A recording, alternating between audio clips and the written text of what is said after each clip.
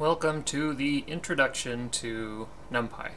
Now, if you already know what Numpy is and you've already decided you're going to use it, you can skip this video, because we're just going to talk about the reasons you would want to learn how to use Numpy. Now, the downside to using Numpy is it's tricky to learn.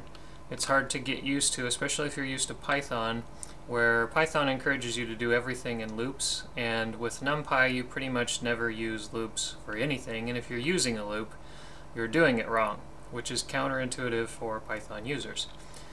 Now, I'm using Blender because Blender is great. It lets you visualize what your math is doing very quickly inside of 3D space, and also because a lot of people who want to learn Numpy, especially people who have found my channel, are probably wanting to learn it so that they can use it inside of Blender. Now, if you don't have Blender, there's lots of tutorials for how to download Blender, how to run it, and how to set it up so that you can start scripting. And I'm skipping over all of that because this tutorial is not meant to focus on that. And we're actually not getting to the tutorial yet, we're just talking about relevance of topic, why you would want to use Numpy. So just to show you how much faster Numpy does calculations, and I'll talk about how the code ends up being a lot cleaner later, or I won't because I might forget, but for now I'm going to show you that Numpy is vastly more quick when it comes to doing calculations on big sets of data. So we're going to start by just adding a UV sphere that ended up somewhere in space that I don't know about, and we're going to subdivide the ever-living crap out of it so that we have, I don't know, 122,000 some vertices. Okay, so I know it doesn't look different, but it's actually got a lot of data. Alright, so we're going to do our big data crunching in two ways, and don't worry about this code, we'll talk about how I did it all later. For now, we're allocating the memory to a NumPy array, then we're doing math on it, and then we're writing it back to the mesh. And so this is all stuff that's happening inside of NumPy. So you can see it takes a little bit more to set up. And then this is doing the same thing inside of a Python loop. And we have the system console over here so you can see what happens.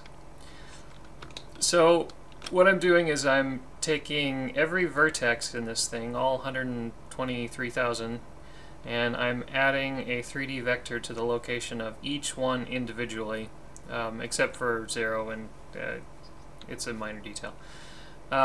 Anyway, I'm adding that vector to 100 and some thousand vertices, and I'm timing it. So when I do this, this UV sphere is going to get moved twice, once by NumPy and once by the Python loop. And over here I have a readout that tells me how long it took each method. So doing it in NumPy took 0.011 seconds. Doing it in a loop took 0.3 seconds.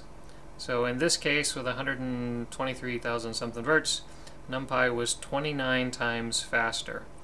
Now that's just doing a very, very simple, we're going to add a 3D vector to the location of all of these 3D vectors.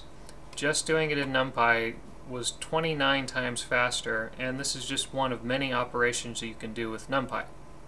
With NumPy, you can do logic. For example, you can do collision detection with NumPy. You can do sorting with NumPy. You can do just about everything that you can think of that you would need to do in code. You can do it with NumPy. So, for example, I have actually created an entire cloth engine. Now, you may have heard about this cloth engine from the Blender conferences. You may actually be interested in NumPy because of hearing about this cloth engine from the Blender conferences, because this cloth engine is running entirely in Python, which you would not think you could do, but you can because of NumPy. So I'm going to show you that we're actually getting really good performance out of NumPy. NumPy will do certain things faster than C++ will do, depending on how you do it in C++. There's actually libraries in C++ that are comparable to NumPy that are very fast also. But this is actually my cloth engine that I'm working on, and you can interact with it in real time. You can see that it's actually pretty nice. It's not lagging, and it's all running in Python. So there you have it. I've got some other videos that I may or may not show where I'm doing collision detection with soft bodies. It's all done inside of Numpy.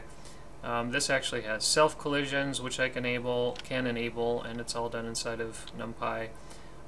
If you're interested in this cloth engine, I don't know, post a comment in the video and I will send you a link to the GitHub site. It's the 3D Advantage on GitHub /modeling cloth if you want to go and track that down, and the source code is there. But for now, this should give you an idea of what you can do in Numpy, and in the next video we'll get started. So, peace out everybody.